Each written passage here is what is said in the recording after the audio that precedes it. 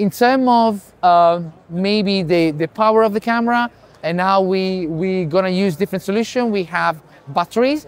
The batteries are generally BPUs. So the BPU allows you to use different capacity. For example, this one is a 30 BPU battery, which means you can get 45, 50 minutes out of it, but then you can get maybe a capacity of 60 or 90.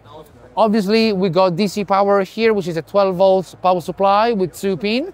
And then talking about maybe the capture cards here, so the media storage for the camera, we have opted for a CFexpress card. You got 2 slots here, so you can actually use the first slot and eventually float into the second one. If you look at the front of the camera, at this size, perhaps we can reveal the USB-C connector. This USB connector allows you to connect the accessories for the camera. In this case, we see pair it with the PYXIS monitor. The PYXIS monitor is, again, sort of like simulating and replicating the menu of the camera, and also you can obviously have the visual and access every single setting of the camera itself. So this is very useful, especially if you are not really going to interfere with the use of the LCD on the side of the camera.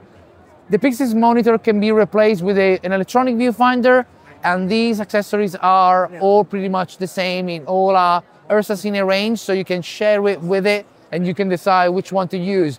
With the latest update, we also enable the rear port, so the USB at the back, which is multifunction. That means that you can either record on an SSD drive or again use an accessory such as the electronic viewfinder. Availability of the camera will be soon with our reseller, so we are ramping up production pretty quickly, and that will be available, as I said, very, very soon. So we hope you're going to enjoy it. So thank you so much, and once again, IBC 2025 at the Blackmagic booth.